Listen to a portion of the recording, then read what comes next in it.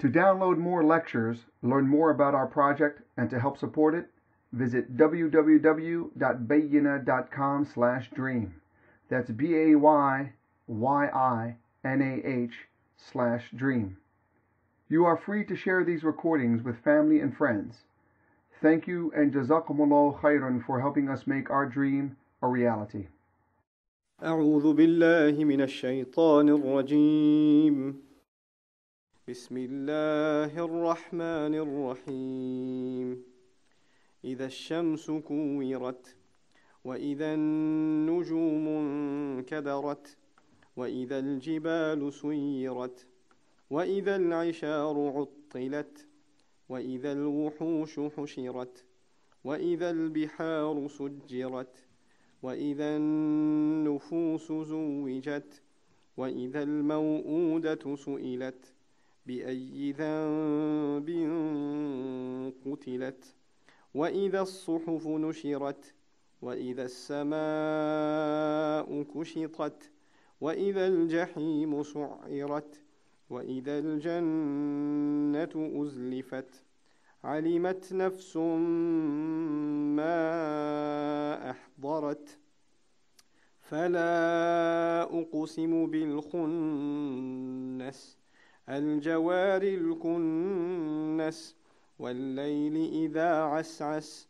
والصبح إذا تنفس إنه لقول رسول كريم ذي قوة عند ذي العرش مكين مطاع ثم أمين وما صاحبكم بمجنون ولقد رآه بالأفق المبين وما هو على الغيب بضنين وما هو بقول شيطان رجيم فأين تذهبون إن هو إلا ذكر للعالمين لمن شاء منكم أن يستقيم وما تشاءون إلا أن يشاء الله رب العالمين. رب اشرح لي صدري ويسر لي أمري واحلل عقدة من لساني يفقه قولي والحمد لله رب العالمين والصلاة والسلام على سيد الأنبياء والمرسلين وعلى آله وصحبه ومن استنى بسنته إلى يوم الدين. اللهم اجعلنا منهم ومن الذين آمنوا وعملوا الصالحات وتواصوا بالحق وتواصوا بالصبر آمين يا رب العالمين. ثم أما بعد السلام عليكم ورحمة الله وبركاته. Inshallah ta'ala, we're beginning our study of Surah Takwir, the surah following Surah Abasa in the Mus'haf. Just a brief few comments about how this surah connects and ties into what has already been discussed in the previous surahs. First and foremost, the two words that describe the events of the last day in the last two surahs were At-Tamma and As-Sakha. These were the two engulfing فَإِذَا جَاءَتِ الطَّامَّةِ and then فَإِذَا جَاءَتْ As-Sakha. Right? At-Tamma was the overwhelming, engulfing, surrounding calamity. As-Sakha was a word used for the second blowing of the trumpet. It was the screeching, deafening noise or sound that was going to initiate the resurrection. This surah begins with almost a tafseer of those two things. It begins in what graphic, depicted way is the day of judgment, the day of resurrection, so overwhelming and so profound in its, in the images that are going to be depicted. Now, the previous surah ended with a depiction of what's going to happen to a person after the sakha is pronounced. So now we learned over there, يَوْمَ يَفِرُّ الْمَرْءُ مِنْ أَخِيهِ وَأُمِّهِ وَأَبِيهِ and so on and so forth. The person is running away from his family members and so on and so forth. So this was a personal image, an image of what's going on with the people on the earth. Now it's almost like the camera has shifted focus and the camera is turned towards the sky. What's going to be happening in the sky while this is going on the earth? And then it's going to come a little, the stars, and then it's going to go to the mountains, and then from the mountain it's going to go to al-ishar and al-wuhush. We're going to talk about these things. So it's almost as though the previous surah ended with an image of the people, the chaos going on within the people on the day of resurrection, and now the imagery has changed, and another scene on the same day is being depicted, that which is going on in the sky and everything else on the earth, the bigger picture of the chaos on the day of resurrection. Inshallah ta'ala, this surah is more deeply connected, even though it's a conclusion of the previous a few surahs in terms of its introduction of describing in great depth and with very powerful imagery what's going to happen on the day of resurrection. This is not the only subject of the surah. The surah shifts its subject almost halfway in and starts talking about another thing that was talked about before and how it connects. And that is actually the concept of risala, the concept of the validity of Muhammad sallallahu alaihi wasallam as a messenger, and the fact that this message that comes to him is in fact the truth. Now, how it connects to the previous, inshallah, as we get to that point, then I'll share with you how the two things that were mentioned already before in Surah Abasa are perfectly connected and integrally important with what is going to be mentioned here, inshallah. So we begin, A'udhu billahi minash shaitanir rajim, Bismillahir Rahmanir Rahim, Idha shamsu kuwirat. A few things about the word idha first and foremost. Idha literally means when, and in the English language, when can be used for the past or the future. You could say, when I go to the office, or you could say, when I went to the office, right? So you could use the word when for the future or for the past. In the Arabic language, when you use the word when for the past, you don't say idha, you say idh. Idh. So when Allah Azza wa Jalla says idh, right? Idh ja'atkum jududun fa'arsalna alayhim rihan, when armies came upon you, past tense. So when an event is mentioned that is speaking of the past, idh is used. When an event is mentioned that speaks of the future, idha is used. Idha is used, okay? Now, with idha, we know the context is already pushed to the future tense, or it's alluding to the future tense.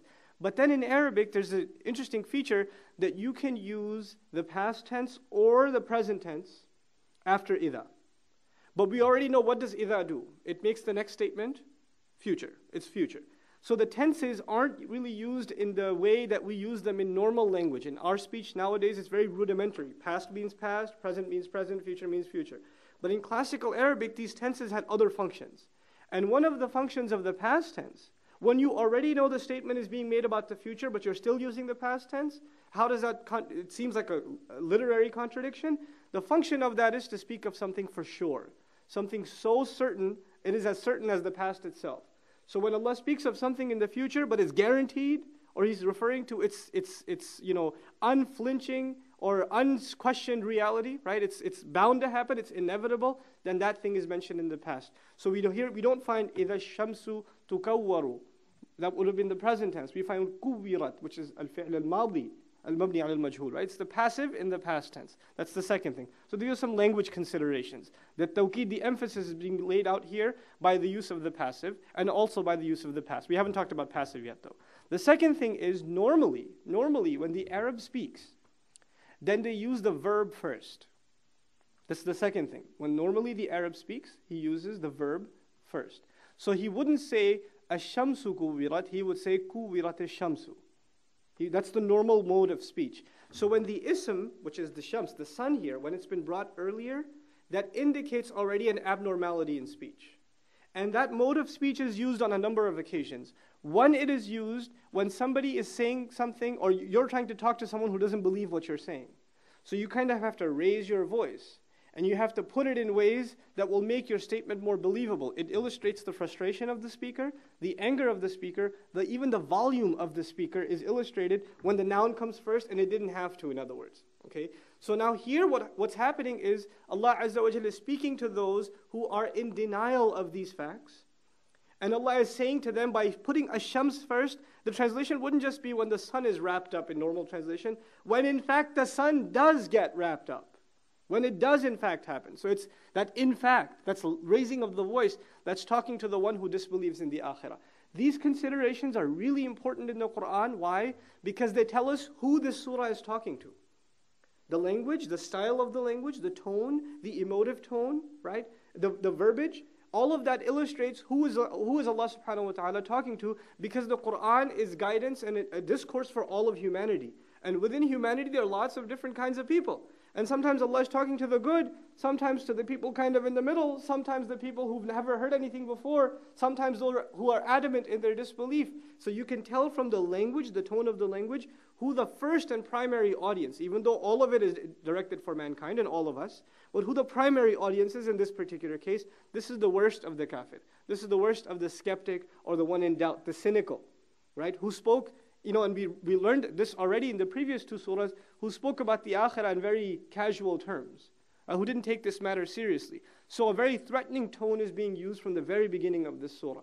إِذَا الشَّمْسُ كُوِّرَتْ. The other thing here, the final comment, so we talked a little bit about the importance of the use of the past tense, the beginning of the noun, the ism, ash-shams. We talked a little bit about the word إِذَا, that it refers to something in the future. Something I should have said in addition about إِذَا is that instead of using إِذَا, in English also you say if or when, right? When I go to work, I'll bring back something. If I go to work, I'll bring back something, right? So you could use when or if. Now when do you use if? When you're not sure about what's going to happen. When do you use when? When there is certainty. So we will find in the Quran sometimes إِذَا, sometimes in. And the in situation, it illustrates it may happen, it may not happen. But when إِذَا comes, it's definitely going to happen. Because when is certain and far more certain than the phrase if, right? So that's the other thing. Now inshallah ta'ala, when we turn to these ayat, you will find quick succession. And the last comment about the language before we turn, we'll see the comment feature, is the passive nature of these words. Allah Azza wa Jal does not mention himself. When he speaks of these events, he does not say when Allah wraps up the sun. He says when the sun has been wrapped up, right? When the sun has been folded up. So the passive has been used. Now what's the literary function of the passive? How is that important for us to appreciate? You see, in language, and this is part of the psychology of language, in Arabic we will call this part of balagha, of the eloquence of the Arabic language. You have to take into consideration who you're talking to. And we already established these ayat are talking to the most vicious of the kuffar, the most skeptic of them, the ones who make the most light of these matters. And these are the people, the first thing that they disbelieve in is not even the akhirah. They're skeptical about this being a message from Allah subhanahu wa ta'ala.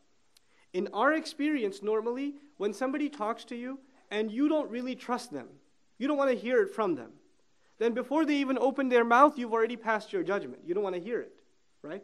So in communication, there are two things. There's the speaker and there's the speech, right? There's the speaker and there's the speech. If you've already passed judgment on the speaker, you don't want to hear it from the speaker, then no matter what their speech, you're going to say, I don't want to hear it. I'm not going to be impressed. I've already passed my judgment. And this is how people are. So think of someone who you don't agree with politically, like a political figure. You don't agree with them. No matter what they say in their speech, already before they even open their mouth, you see them come to the podium and you've already said, this guy's going to say something invalid or say something wrong, right? So this is kind of a human condition. Now to overcome that, Allah Azza wa Jalla speaks in the passive. Don't think about the speaker, think about what? The speech. That's what passive does. The passive form, it highlights the idea itself without highlighting the speaker of that idea. So for example, if I say, قُتِلَ الرَّجُلُ, a man was killed. A man was killed. I didn't highlight who told me or who killed.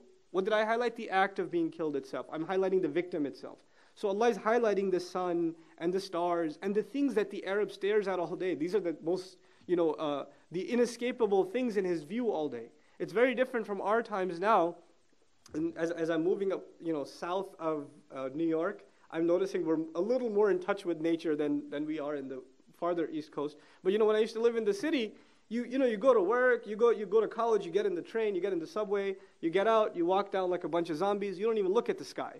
You don't even look at. It's such an unnatural state of being, right? That when you go down the street and you see like a little, how sometimes the pavement has a crack and then grass comes out of it, or a weed comes out of it. That looks unnatural, right? It looks like it's out of place.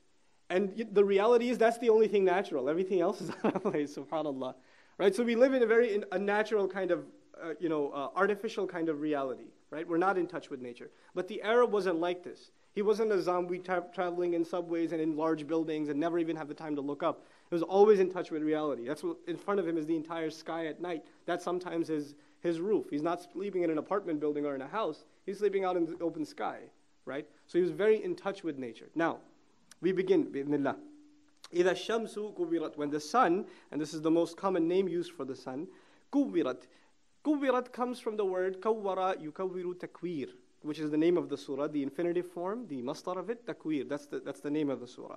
It comes from the root letters kaf, waw, and ra, which literally mean to wrap something up. And there are different words in Arabic for wrapping up, like laf also means to wrap up. But this word is used specifically for turbans. More often than anything else, this word is used for turbans. The only other place we find a variation of this word used in Arabic literature is for horses when they wag their tails in circles. They'll say iktar al-faras, from the same root. Right? They'll say the horse is wagging its tail in circles. So for example, we find akar al-amamata ala ra'sihi, like Ash-Shawkani comments, and other scholars commented the same thing, that the person wrapped around the turban around their head. The idea is that the turban is long, right? It's a long piece of cloth. And now you're wrapping it around, and you're basically closing something off. The idea is the light of the sun is stretched out. And it's compared to the stretch of the long cloth of the turban. And on the Day of Judgment, what is Allah going to do with that light? He's going to wrap it up, fold it up. He's going to fold it up. Now this verb occurs in the Quran only one other place. We find يُكَوِّرُ اللَّيْلَ عَلَى النَّهَارِ وَيُكَوِّرُ النَّهَارَ عَلى اللَّيْلِ. Allah Azza wa Jalla says He's the one who folds the night up on top of the day and folds the day on top of the night. You know, when you're wrapping up the head in a turban, then it becomes invisible little by little until it becomes completely invisible. So the day loses its light little by little. It's like the turban's being wrapped around it until it's completely closed off. So that's one of the implications of takwir, that the sun loses its light, that it's referring specifically to the light. And this is why we understand the Tafseer of Ibn Abbas radiallahu anhuma, when he said, كُوِّرَتْ أَيْ أُظْلِمَتْ, that it's been darkened, that the light has been wrapped up, the light's been taken away. Others have taken it more literally, not even the light, the sun itself will look like it's being wrapped up in something. The sun itself will look like it's being folded up and covered up, right? So you'll see the sun, but it's not giving off its light anymore. It's like something is covering it or hovering above it or around it. Wallahu ta'ala a'lam. The other thing that Ash-Shawkani comments, rahimahullah, he says about this word, takwir, actually he ties it to the next word, inkidar. وَإِذَا النُّجُومُ inkadrat. When it is in fact the stars that are going to be victims of inkidar. Inkidar means one, to lose color, to lose brilliance. The opposite of kadra or kudra in Arabic is safa. Safa is pure, crystal clear, right? And this is the antonym of it. So the stars will become dull. But he says al-asl, the essence of inkidar, the essence of the falling of the sky is actually al-insibab, which means to fall. So first they're going to start getting dull, the stars. And you know, for us, because of pollution or whatever else, we don't really see the stars. But if you travel some of these states that aren't as polluted, or you go like upstate New York or something, or Arizona or places like that, and you look at the desert sky, it's a different sky. And you won't even recognize, subhanAllah, how Allah has beautified the sky with stars. And this is one of the most brilliant features of night, especially out in the desert. And Allah Azza wa Jalla first mentions that they're becoming dull and stale in their color and their brilliance. And then in Qadra also makes reference to the fact that they are now falling. So two things have now happened. The most brilliant portion of the day is collapsed, إِذَا الشَّمْسُ كُوِّرَتْ, and the most stellar feature of the night. The moon is in one place, but the stars are all over. Right? That's the most visible feature in the end of night. Wherever you turn, at least you'll see the stars. Right? That has now also lost its light, its brilliance, and it's falling apart. So this is what's happening in the sky. The next thing Allah Azza wa Jal mentions, وَإِذَا الْجِبَالِ, and when even the mountains, سُيِّرَتْ, when the mountains are made to move casually. And you know in Surah Naba, we found وَسُيِّرَتِ الْجِبَالُ فَكَانَتْ سَرَابًا. Similar ayah, but there the word سُيِّرَت was first, and jibal was second. That was jumla fi'liyah, that was in the fi'l form. This is actually more emphatic because it's talking to a tougher kind of kafir. This is a more adamant kafir. And so the language here is tough. Even the mountains are going to be made to move casually. And this is after Allah has mentioned subhanahu wa ta'ala in the previous surah, وَالْجِبَالَ أَرْسَاهَا. The mountains that He, even before that, Nazi'at, Allah Azza wa Jal mentioned the mountains that He pegged deep into the ground, and now He's saying they're going to move casually. They're going to be uprooted, and they're going to be floating about. And this tasyir is used for casual walking. You know, sayyara, for example, in Arabic, it doesn't mean like caravan, like Dodge Caravan nowadays. It means the caravan of old times. You know, camels and horses and luggage and all of this traveling. It doesn't travel fast. It travels softly, easy travel. Okay? Sara means to casually take a walk in a garden or something like that. So Suyirat al-Jibal, it's not like a rough kind of movement. They're just floating away. So first, you don't believe your eyes at what's happening at the sun. Then you see the stars falling. And then when your eyes see the stars falling, what's the next thing you see? You see the mountains. And now the mountains seem like they're moving, and you kind of don't believe your eyes. What's happening over there? وَسُيِّرَتِ الْجِبَالِ. And you know, for the desert environment, a lot of the wild animals and beasts that they feared, they were up in the mountains. They were, closer to the mountains, there's more greenery, or there's more places, caves and things like this, where the dangerous animals can be. So that's where the animals were. Now, what's the next thing that Allah Azza wa Jal mentions? He says, وَإِذَا الْعِشَارُ عُطِّلَتْ. This is very powerful, actually. Ishar in the Arabic language is the plural of ushara. Okay? And ushara are the she-camels that are 10 months pregnant. It comes from ashara. Ashara meaning 10, right? So the she-camel, when it's 10 months pregnant, it's called ushara, and the plural is al-ishar. This was very, very important to the Arab. Like we find the comment, خَصَّ الْعِشَارِ لِأَنَّهَا أَنْفَسُ مَالٍ عِنْدَ الْعَرَبِ وَأَعَزُّهُ عِنْدَهُم. Right? This was highlighted by Allah because it's the most noble of wealth, the most precious of wealth, the most, coveted of wealth with the Arabs, and this was the most honored of them. I mean, this is some serious investment, and the one who owns this is like, it's a pride and joy for them. Okay? So now it's kind of like owning a high roller nowadays, right? Or a good piece of real estate or something like that. It's a status symbol, and it's a lot of money. It's a lot of money, right? So now Allah Azza wa Jal says about these ishar, even these ishar, uttilat. Atala literally means to become useless, or to become not taken care of. And the Arabs would use it even for a woman, if she's not wearing jewelry, or she's not like decked out in jewelry, they'll use atala for her. But she's not, seems like she doesn't have anything to do. She's kind of useless in society. And this is the Jahili Arab mind, right? They decked women out, and this was their purpose, for zina, for beautification. If she's not doing that, what purpose does she have? So there's that male chauvinist kind of attitude, even in the language previously. Then mu'attal, a person who goes for a job, and then his boss says, I don't have any more work for you, you can go. And he's been put to waste, is a person who's mu'attal. Allah uses in the Qu'ran, subhanahu wa ta'ala, He uses it in Surah Al-Hajj, when He talks about a town that's been destroyed, He says, وَبِئْرٍ مُعَطَّلٍ, right? وَبِئْرٍ مُعَطَّلَ rather. A well that has been put to waste, meaning the town is destroyed, خَاوِيَةٌ عَلَى عُرُوشِهَا, it's completely turned over, and there's a well in it. Of course, a well is a useful thing, but when the town is destroyed, everybody's dead. What happens to that well? It's going to waste. It's being destroyed. So, بِئْرٍ مُعَطَّلَ. So Allah says about this most precious asset, He says, when it's been let go of, like nobody cares for it, it's wandering around useless. And this was the thing, if anybody saw it, they would see security around it, there's good fence around it, right? They're taking care of it, it's got a rope on it, maybe even branded with the owner's name. This is a precious asset, not to be left alone. But on this day, when that chaos happens, when the human being who owns this kind of wealth sees the sun being wrapped up and the stars falling apart and the mountains moving, then ishar is useless to him. He doesn't care about this anymore. And this is, understand the psychology of this ayah, subhanAllah. If you're in a burning building, you're not going to talk about how much money you have in your 401k. Or you're not going to talk about how your investments are going. What's your only problem now? Get out of the building. You don't care about your investments, you don't care about your money. Everything is useless to you at this point except your own survival. When somebody's crashing, a plane crash or a shipwreck or something like that, and people are in the water, you don't care where your iPod went or where your laptop is. You don't care. So, وَإِذَا الْعِشَارُ عُطِّلَتْ. This is when the she-camel is let loose. One thing I want you to remember is this is the first pregnancy that is mentioned in this surah. We will find there are two pregnancies mentioned in this surah. And that's a very poetic, beautiful connection between the two things. This is the first one, when the she-camel is pregnant for 10 months. Okay? وَإِذَا الْعِشَارُ عُطِّلَتْ. Then Allah says, وَإِذَا الْوُحُوشُ حُشِرَتْ. This word, وَحْش, هُوَ مَا لَا يَسْتَأْنِسْ مِنْ دَوَابِ الْبَرِّ. This is the animal that does not have affection for other creatures on the land. It cannot be domesticated, in other words. This is a wild animal. Okay, wahsh. Wahsh is the opposite of ins. Okay, and ins is a human being that has affection, and it can show affection to other creatures. But wahsh, a wild animal, a beast that is incapable of showing affection to others and attacks on sight. This is the kind of animal that's called wahsh. Another meaning of wahsh that's understood in Arabic literature, for example, they will say, مَشَى فِي الْأَرْضِ وَحْشًا. He walked on the earth with wahsh. What that means is he walked by himself. Nobody else was around him.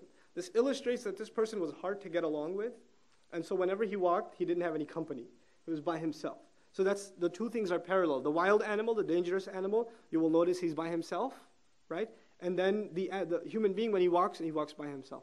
Allah says about these wuhush, these all forms of wild beasts and creatures, hushirat, that they will all be herded.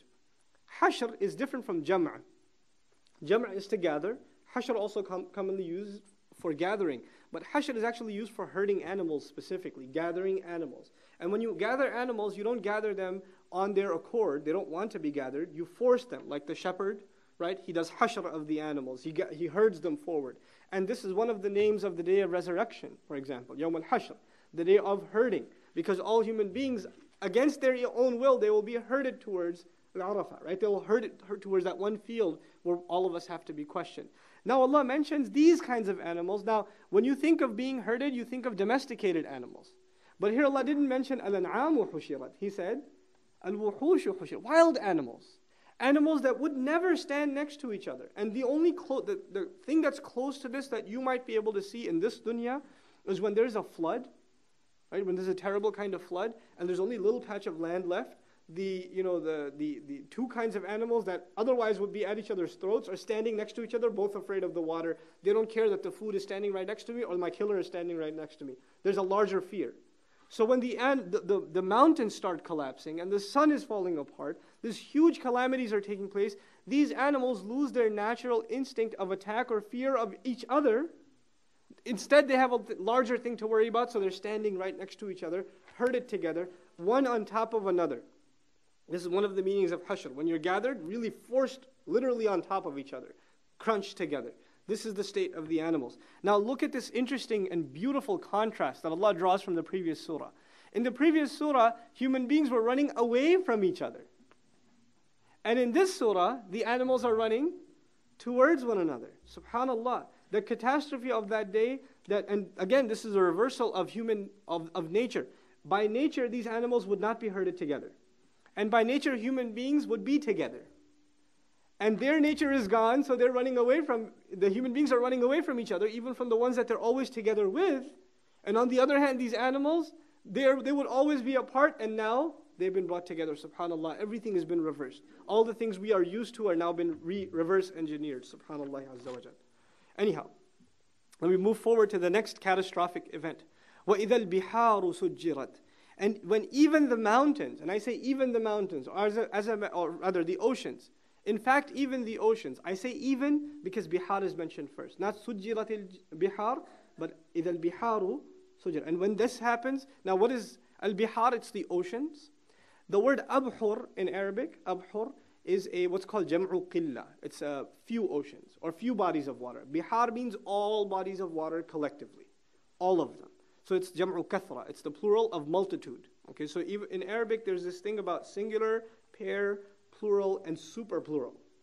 They don't just have plural, they also have super plural. This is a super plural. All of the oceans. All of the oceans. The vast multitudes of bodies of water. They are all going to experience this tasjir. Now let's look at this word tasjir. Sajjarat tanur, an Arabic expression, is used when you have a large pot and you fill it with coal and you fill it with fuel and then you throw a fire in it. So you know it's not full of things that are just flammable, they're actually used to excite flames. So that's the worst kind of flame. So one of the implications of that is that the water of the ocean will actually turn into fuel for a fire. That's how incredible this transformation will be. That water, which we think of as the opposite of exciting flames, it's used to put out flames, will be used on that day to excite flames. The only thing we can compare that to in our time is when you have a fire and you put a few drops of water in it, what happens? It gets excited, it gets sparked. So that fire will be so powerful that this ocean will seem just like drops being thrown into it. SubhanAllah. That this fire will be blazed. Because of this, some scholars' opinion was that the hellfire is actually located underneath the oceans. Wallahu a'lam. But they said when it gets exposed, then this will just be like a drop thrown into a flame. It just gets to explode like that. The other thing here is that it may be a means of ijaz. It may be allegory. It may not be literal. What this means then is when a flame is excited in a pot, then its contents, they burst out. So what this may be is an expression of the oceans not staying within their boundaries, but they may be just popping out, blowing out of the oceans. The waters being overwhelmed by the flames underneath, or the catastrophic events on the earth, that there's flooding taking place everywhere. And this may also, some commented, maybe this is because the animals are all herded together, that they see this boiling water coming towards them. So the oceans boiling over could be figurative, and it can also be literal, subhanAllah. وَإِذَا النُّفُوسُ زُوِّجَتْ. Now look, all of these things were not about human beings. They were about either animals, they were about huge things like ocean and mountain and sun, big things. And all of a sudden, and by the way, this is from bad to worse to worse to worse. The things that are being mentioned are bad to worse to worse to worse. And now the worst of this so far, وَإِذَا النُّفُوسُ زُوِّجَتْ. When persons, the plural of nafs. Two kinds of plurals of nafs again. There's nafs, anfus, and nufus. Right? Anfusuhum, anfusikum. Right? This occurs in the Quran too. Anfus is the weaker plural. Nufus is the multiplied plural. Just like abhur and bihar. Anfus and nufus. So all single individuals, all of them put together, all of them, zuwijat, they will be paired together. Tazweej in Arabic means to pair some things. Literally, it gets used for marriage also. Like if a father marries his daughter off, he will say zawajtuki, right? I got you married. I paired you off with this man, okay? So tazweej is used for that. But here it's being used in a larger sense, like the statement of Umar bin al-Khattab radiallahu anhu that is recorded by Imam al-Bayhaqi in Tafseer of this ayah. He radiallahu anhu says, this means that the people who did good will be paired with the people that did good in Jannah, and the people who did evil will be paired with the people who did evil in the hellfire. Imam Raghib al-Asfahani rahimahullah, he makes three opinions. He has three opinions about this pairing that occurs. He says first, every group will be paired with their own, which is the same thing Umar radiallahu anhu said. He says that the souls that had departed the bodies will now be paired with the bodies again, and that the people will be paired with their deeds. That the people will be paired with each of them with their own deeds. وَإِذَا النُّفُوسُ زُوِّجَتْ. So this pairing of the people, wallahu a'lam, the strongest qarina in the Quran at least, the evidence that supports of these opinions that occurs in the Quran is closest to the opinion of Umar radiallahu anhu. In that the Quran, Allah Azza wa Jalla, in another place He says, وَكُنْتُمْ أَزْوَاجًا ثَلَاثًا. You are going to be paired up into three large groups. There is, the people of the right hand, ashab al-yamin, ashab al-shimal, and then as-sabiqun, ulaika al-muqarrabun. Right? So these three pairings that Allah mentions elsewhere, here He says people will be paired. So it may be a complement to that passage that occurs elsewhere. Subhanallah. Here, a little bit of a discussion on the word nafs also. It's a very interesting term in the Arabic language. Commonly translated as soul. Soul is probably not a good translation of nafs. The word nafs has many derivatives. In its root form, it has many, many derivatives. For example, anfas in Arabic is breaths, when you take breaths. Okay?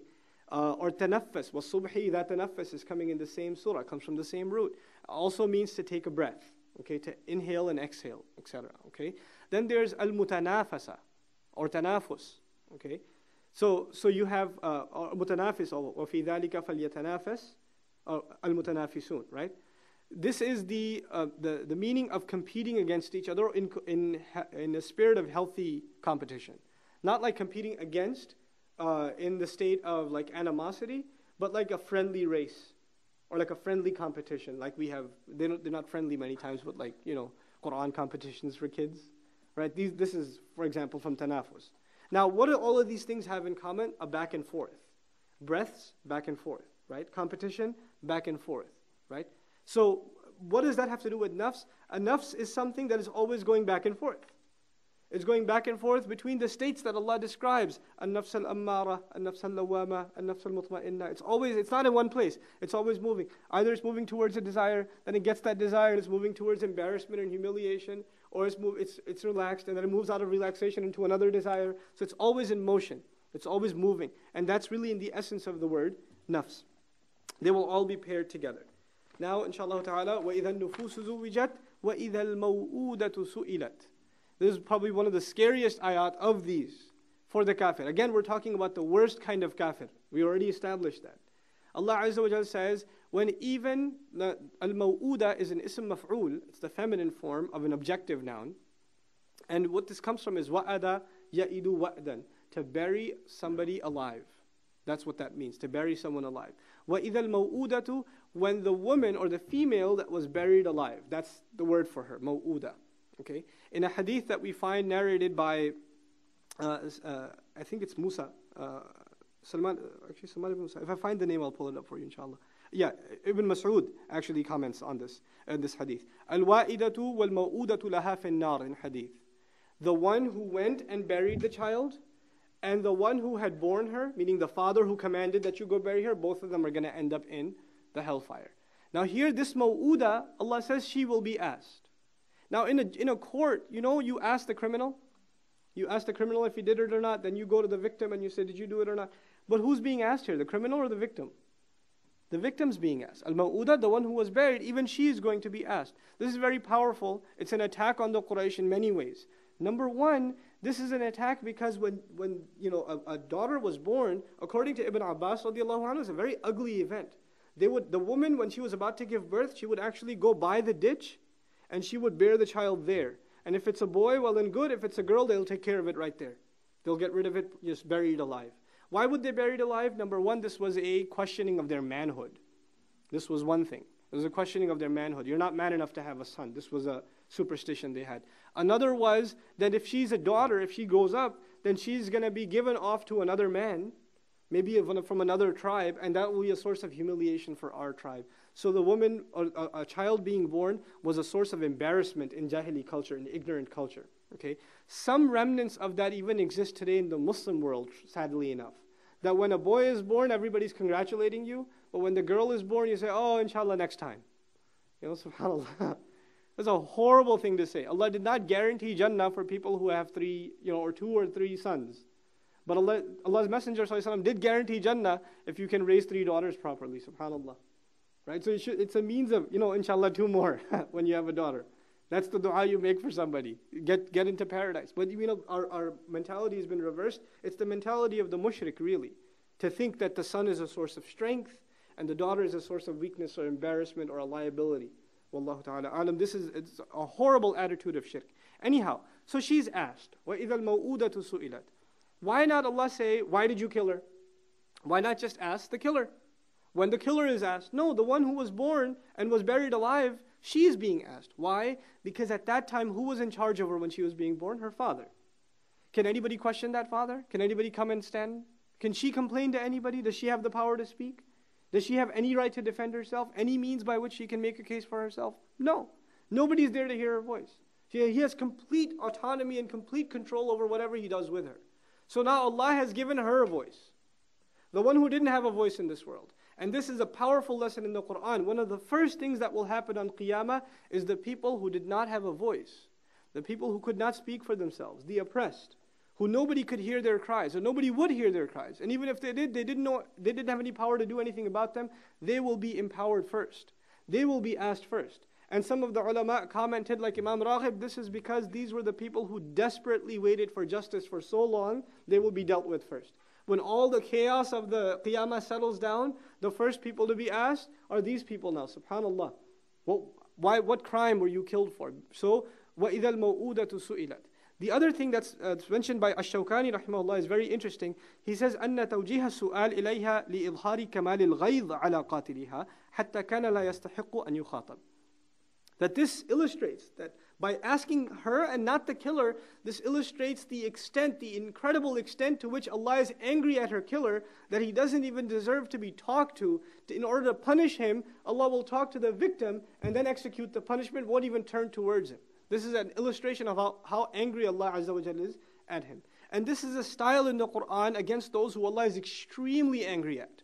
For example, when Allah Azza wa Jal speaks about the Christians who had taken given Allah a son, ma'adallah. On the Day of Judgment, you don't find Allah yelling at or punishing or scolding the Christians. You find a dialogue between Allah and who? Isa alayhi salam. But that's not because He's angry at Isa, because they don't deserve that they should be addressed. They did such a big crime. أَأَنْتَ قُلْتَ لِلنَّاسِ. Did you say to people, were you the one who said this? And Allah already knows.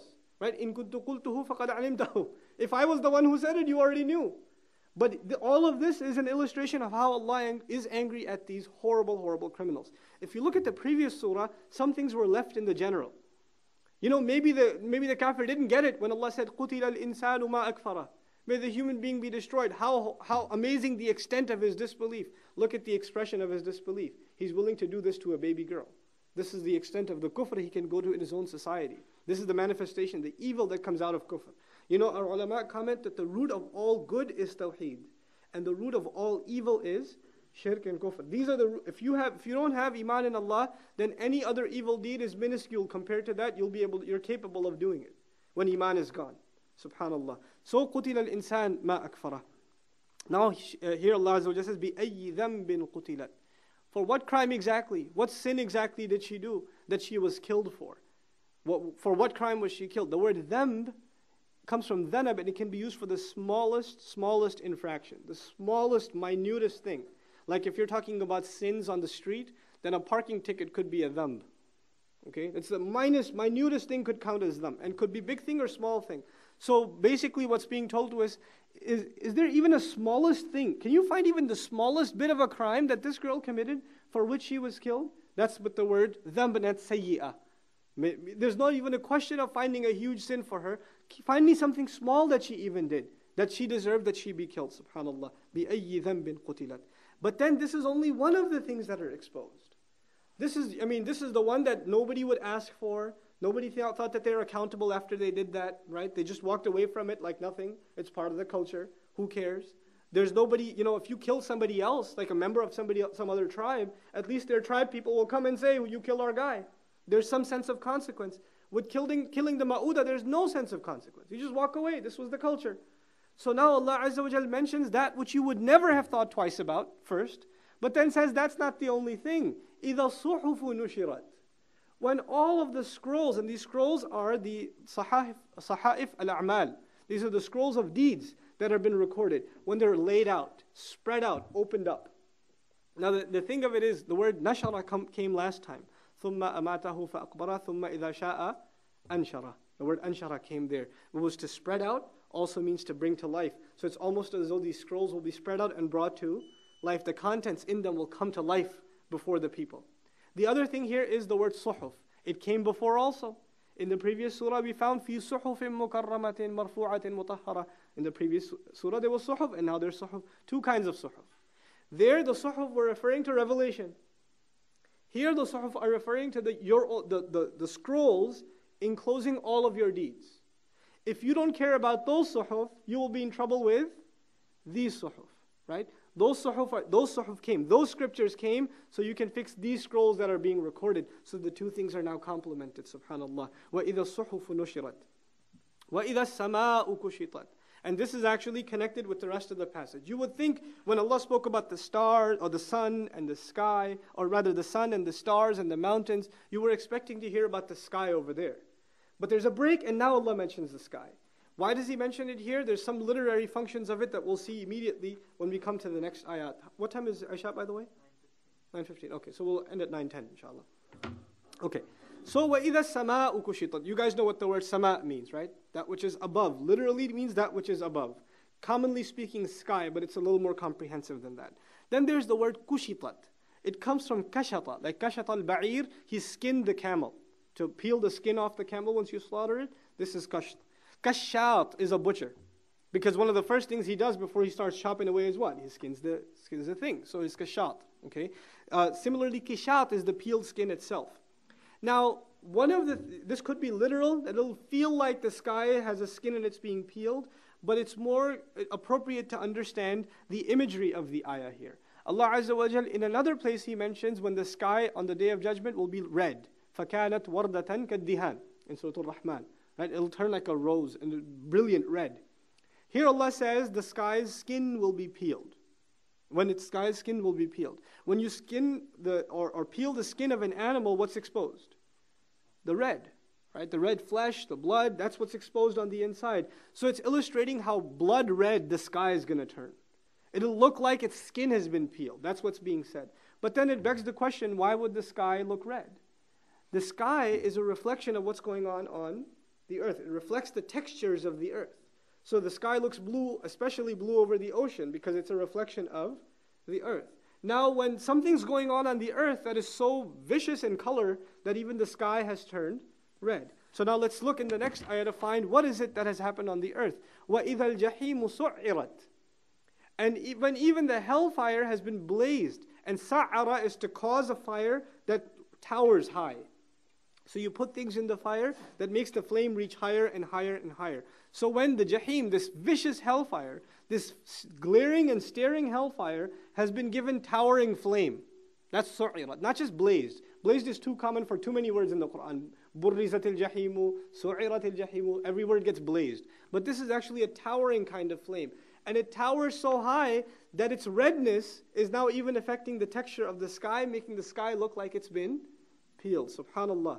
But now understand how this is beautifully connected, in a scary way connected to what we read in the conclusion of the last surah.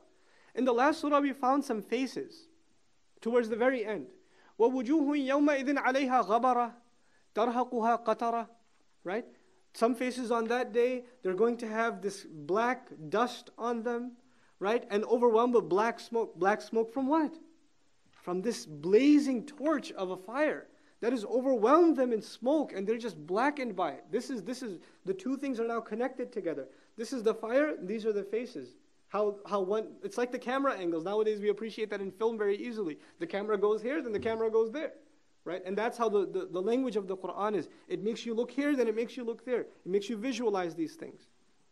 So, وَإِذَا الْجَحِيمُ سُعِّرَتْ وَإِذَا الْجَنَّةُ أُزْلِفَتْ. Such a beautiful word. When the paradise is brought close. The word uzlifat is the passive form. When al-Jannah, when the lush garden is brought near. This illustrates, for one, the paradise already exists. Because if it didn't exist, it would be created, but it's been brought near. It's waiting for the believers. May Allah enter all of us into the paradise. In the previous surah, we found another kind of face. We found وُجُوهٌ يَوْمَئِذٍ مُسْفِرَةٌ ضَاحِكَةٌ مُسْتَبْشِرَةٌ. In the previous surah, some faces are lit bright. Like they're looking at something brilliant and their face turns bright and they can't stop laughing. They can't wipe the smile off their face. What have they seen? There's Jannah that has been brought close. وَإِذَا الْجَنَّةُ أُزْلِفَتْ. Now look, some things about the word uzlifat. Zulf in Arabic means a portion or a great portion of something. The word zulfa means status.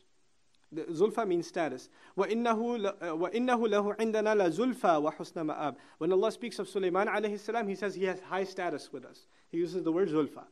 Now, Allah did not say وَإِذَا الْجَنَّةُ قُرِّبَتْ.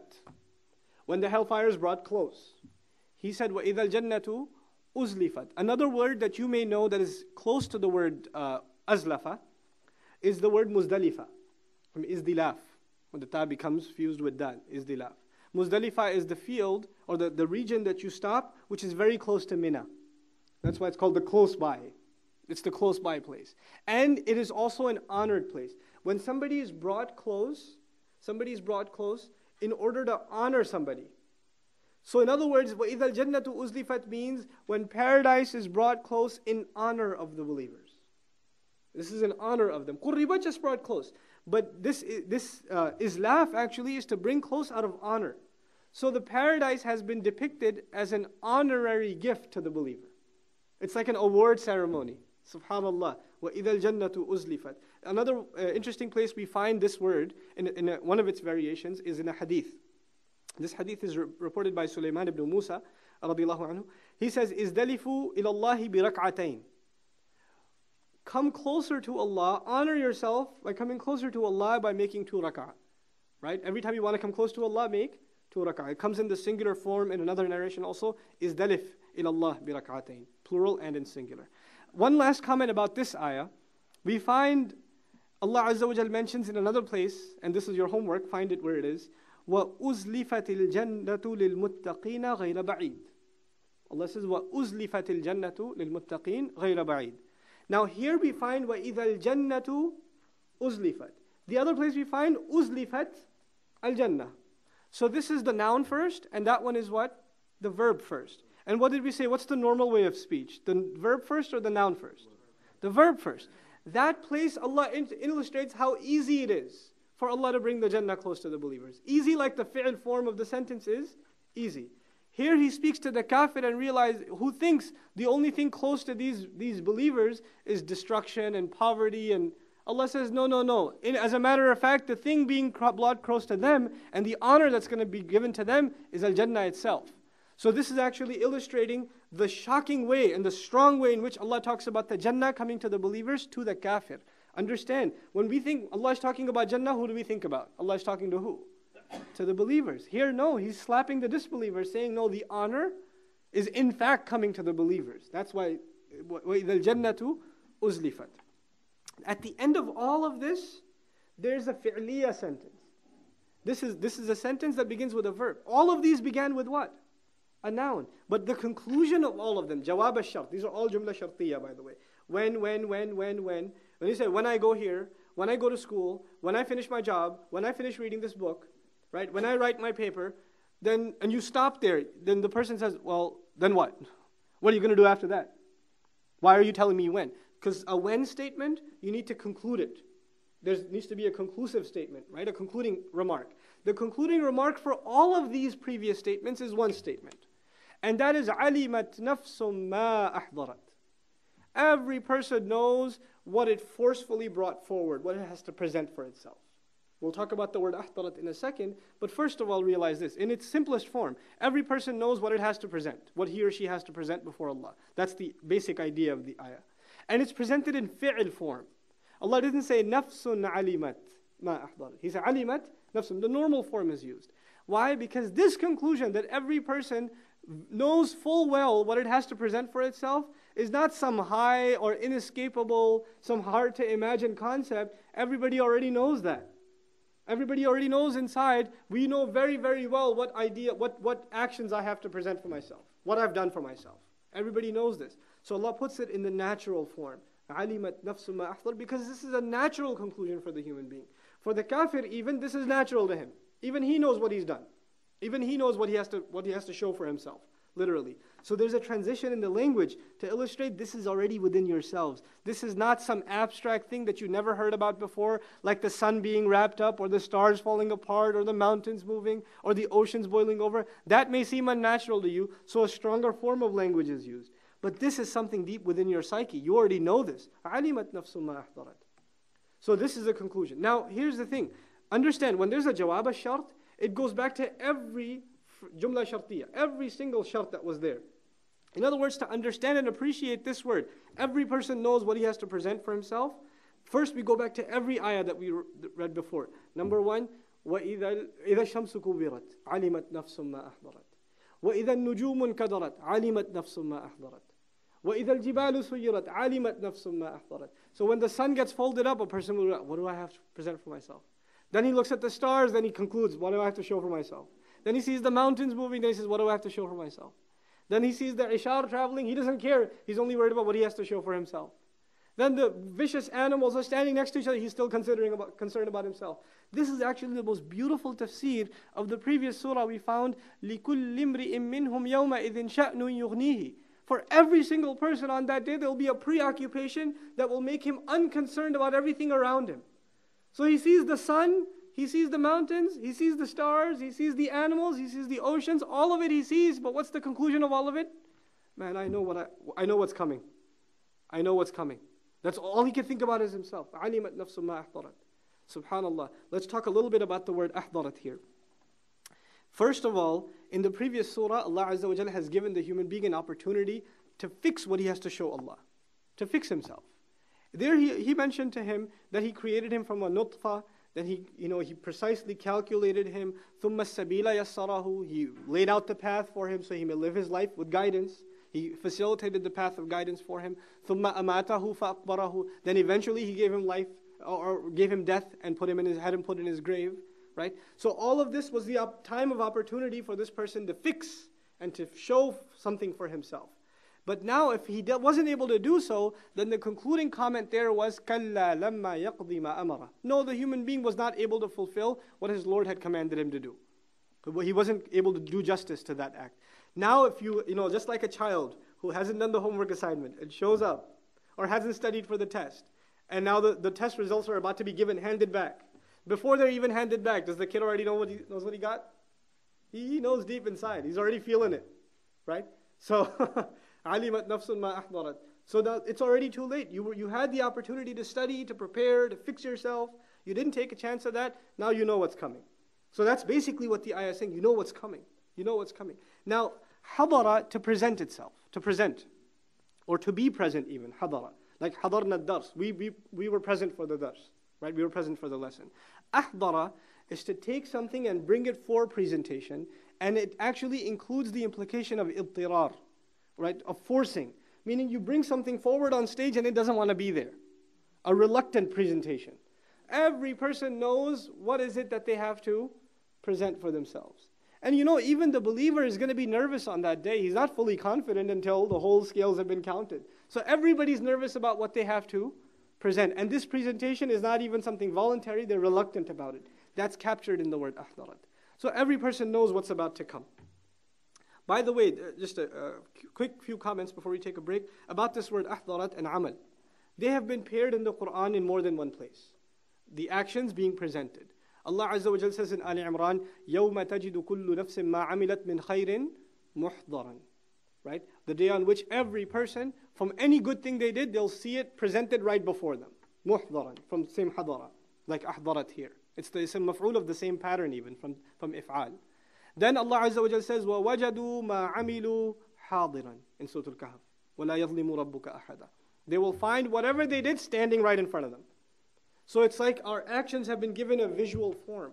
This is similar, or it's an opening up of what Allah said before, وَإِذَا الصُّحُفُ نُشِرَتْ. When the scrolls have been given life, when they've been spread out open, it's like you can see your deeds in front of you, standing right there in front of you, looking you in the face like a mirror. So we'll stop at this ayah inshallah ta'ala, because the next series of ayat are basically the next passage and the next half of the surah. Subhanakallahumma wa bihamdik, nashhadu an la ilaha illa anta, nastaghfiruka wa natubu ilayk.